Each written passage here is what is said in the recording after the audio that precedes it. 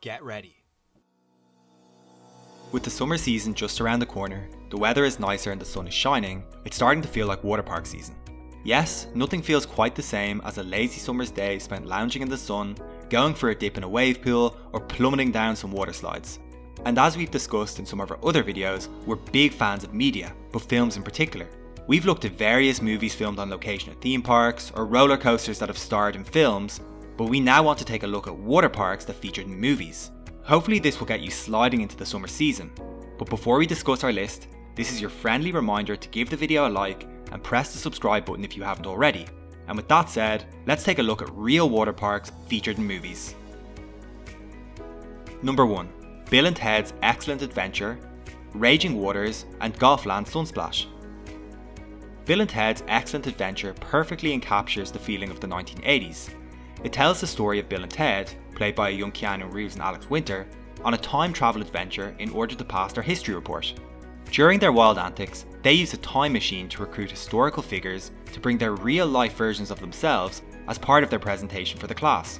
This leads to one of Bill and Ted's most iconic and typically 80s scenes in the movie. We get to watch as an initially confused Napoleon Bonaparte enjoys a day at a water park. This is of course provided in a montage scene featuring some cheesy 80s rock music and questionable health and safety standards from the park's employees. The Waterloo Water Park, as it's known in the film, was actually a composition of two water parks.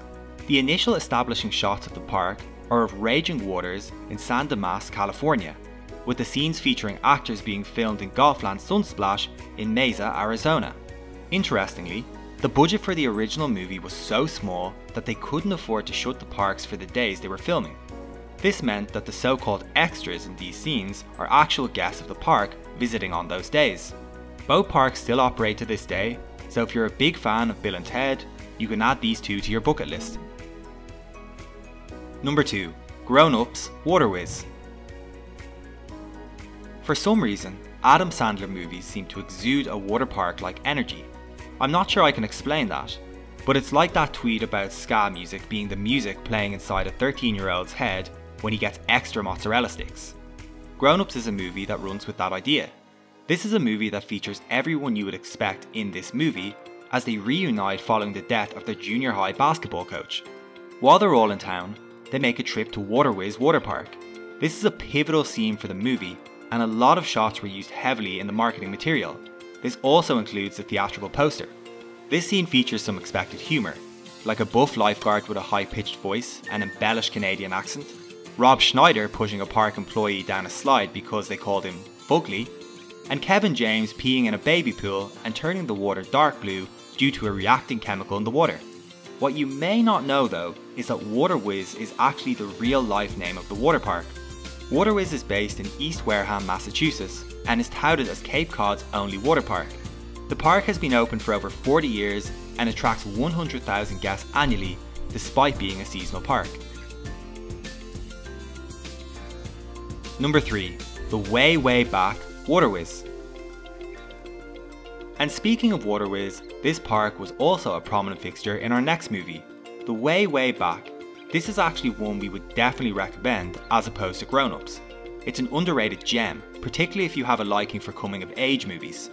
14-year-old Duncan, unsure of his place in the world, reluctantly goes on an extended holiday to Cape Cod with his mother, her rich boyfriend and his daughter.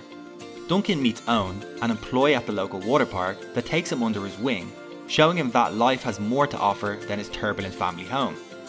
He eventually begins working at Water Wizz, becoming the focal point for the rest of the movie.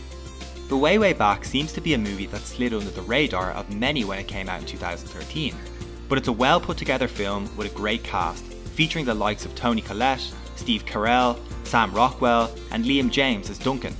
Liam won a Young Hollywood Award for Best Breakthrough Male Performance, as well as being nominated for an MTV Movie Award and Critics' Choice Movie Award for his acting skills. This movie really captures the feeling of being a teen during those summer months when you just don't have much to do. Add this one to your watch list. Number 4. Piranha 3DD Jungle Rapids.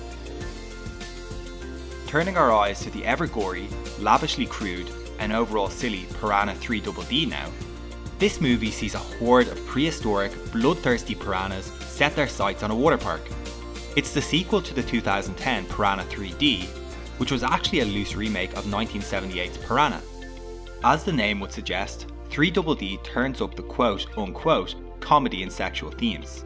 The movie has some notable actors in its cast, from the likes of Gary Busey, Christopher Lloyd, David Koechner, and David Hasselhoff, and yes, cast as a lifeguard. Despite this, it's not exactly a film you would recommend to anyone. It features scenes with piranhas inside bodily areas, leg prosthetics that double as shotguns, and piranha decapitations. Most of the filming took place in Wilmington, North Carolina, as the makers wanted to find a location that embodied a typical American town. Found nearby though is Jungle Rapids Family Fun Park. This is your very typical Middle America fun park, featuring the aforementioned water park, go-karts, mini golf and arcade. The water park obviously being the most utilised out of the lot, with production lasting 3 weeks out of the 33-day shoot. As you may have guessed, the film was panned by critics and only made $8.5 million off the $7.5 million budget. A sequel has yet to be announced for the 2012 release.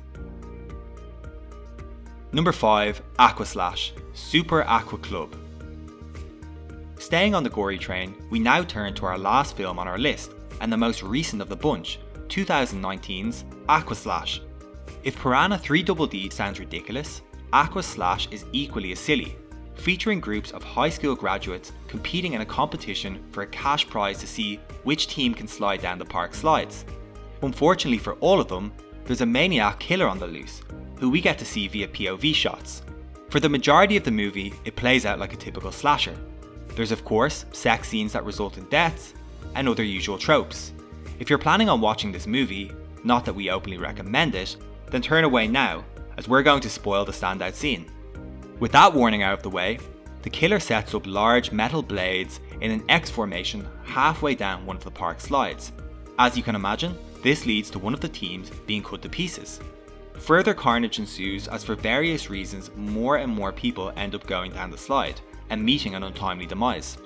This scene is insane, but it's definitely the only reason to seek this movie out. The water park used as the setting is the real-life Super Aqua Club found in Quebec, Canada. The tagline for this park is interesting, citing the park as the most complete water park in Quebec, where it still operates today. If you enjoyed this video, make sure to check out our video on theme parks that starred in movies. A link will be on screen now, and there you have it, some new additions to add to your watch list just in time for the summer season. Now you're ready, leave a comment down below, let us know which movies we left off our list, and maybe we'll do a part 2 with your suggestions.